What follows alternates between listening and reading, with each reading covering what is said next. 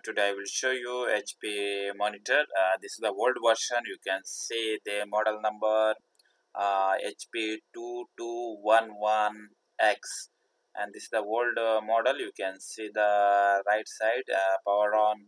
There is option, and this is the only support VGA port. You can see the back side, not like display port or HDMI.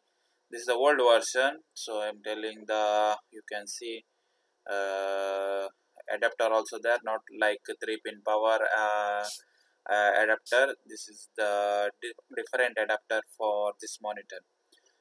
If you like my video, please subscribe my channel and press bell button. And if you have any doubt related my channel, please comment. I will let you know. And display setting resolution also you can changes, like resolution width you can changes. There is a option is available.